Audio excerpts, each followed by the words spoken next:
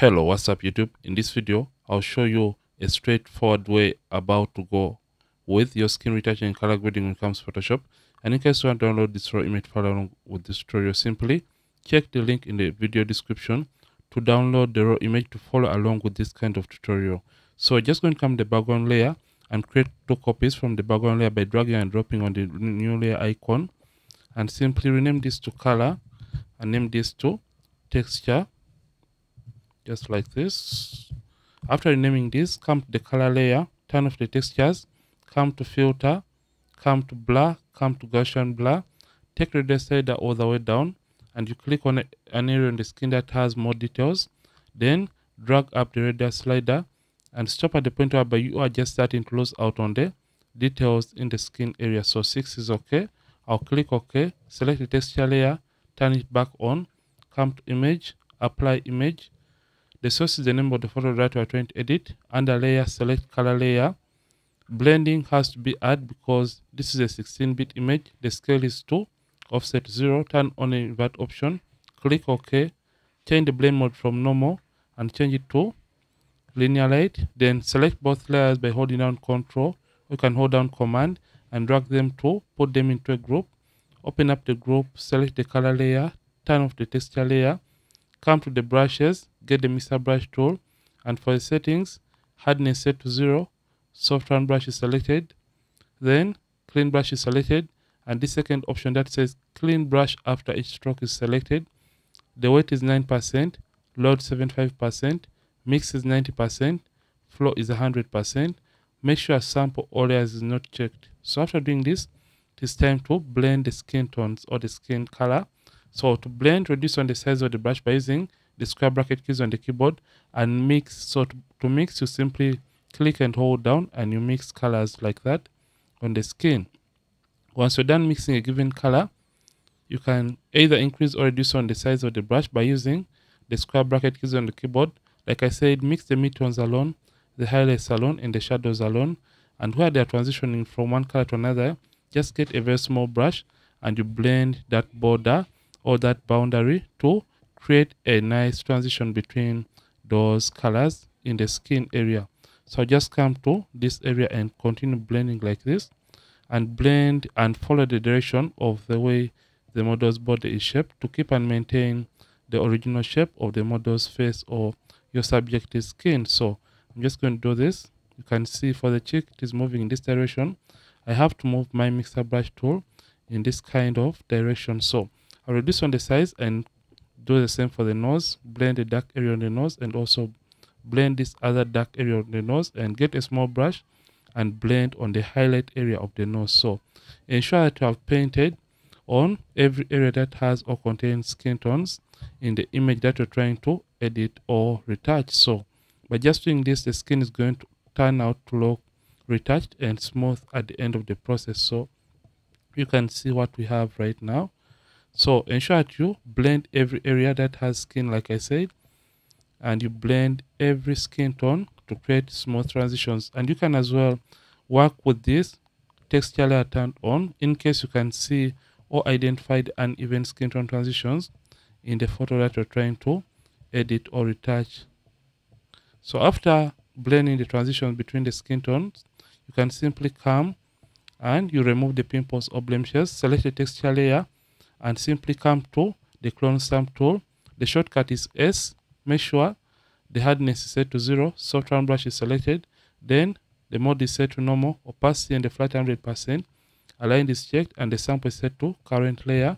Then zoom in by using Command plus on the keyboard, or you can use Control plus on the keyboard. So to remove a pimple, for example, in this area, increase on the size of the clone stamp tool by using the square bracket keys on the keyboard. Hold down Option and click Option, click on a clean area near the pimple and release the Option key on the keyboard and click once again over the pimple to cover the pimple with clean skin. So that is what we're going to be doing for the rest of the areas that have pimples or skin imperfections in this overall image. So take your time as you're doing this, because after this we're just going to head into the color grading process and try to create even skin color for our model or for our subject. So like you can see the model really has a very nice skin, and we don't have to deal with so much of the blemish removal in this case.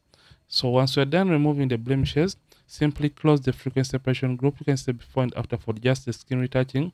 So in order to work on the skin color and create even skin tones, simply create a stamp visible layer by pressing Shift Option Command E. Shift Option Command E for Mac, then for Windows to Shift Alternate Control E on the keyboard, then come to select and come to subject so that you can select the edges of the subject in case you don't want to paint colors for the skin tone to other areas like the background.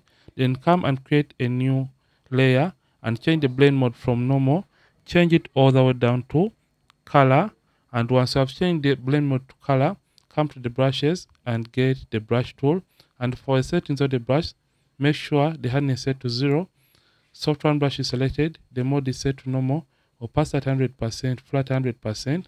We just want to sample a color on the model skin that we want the rest of her skin to look like. So just hold down option on the keyboard, alternate for Windows, and sample a color on the skin that we feel should represent the rest of her skin tones. And after sampling that color, you can go ahead and start painting that given color over the model skin. So for this, I'm just going to hold down option, click to sample that color, and you can as well increase on the saturation of that color by moving this towards the right hand side to intensify or increase on the saturation levels of the color.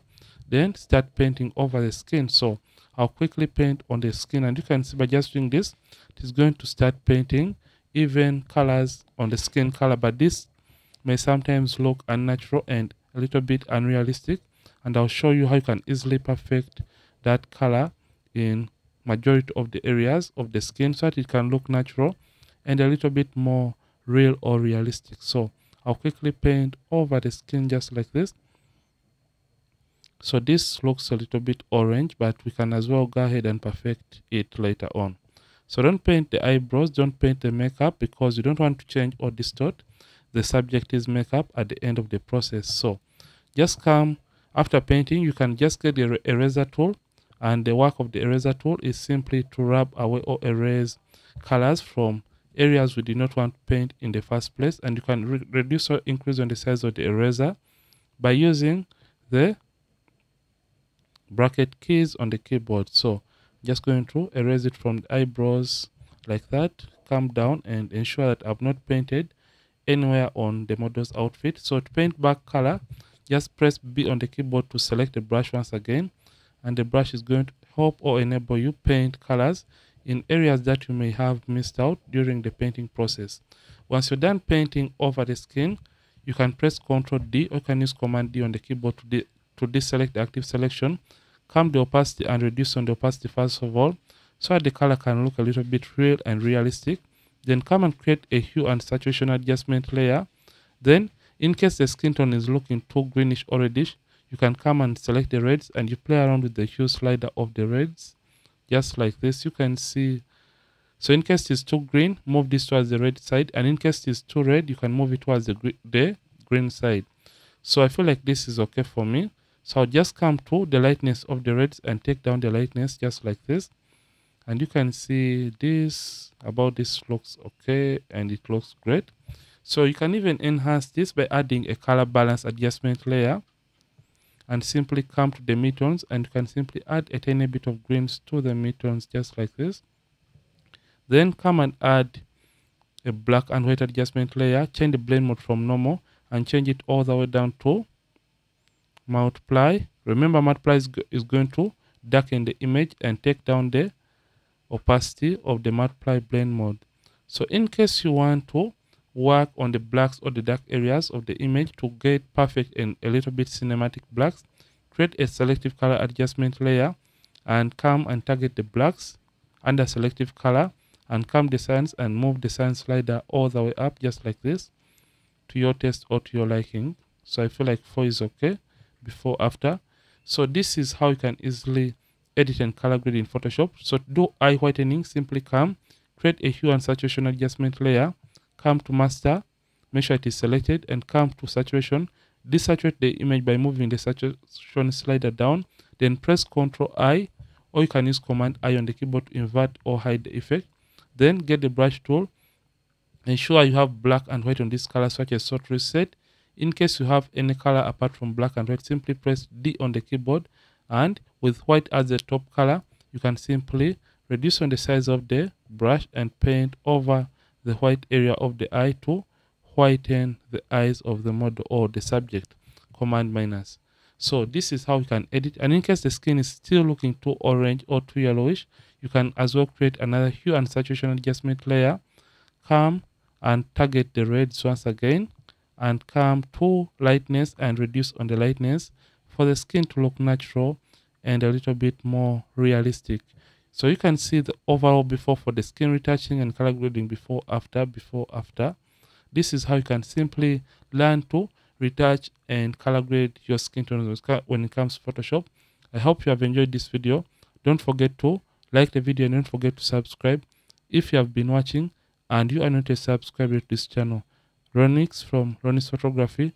Thank you for watching, and I'll see you in more videos on this channel. Don't forget to keep practicing and as well keep creating.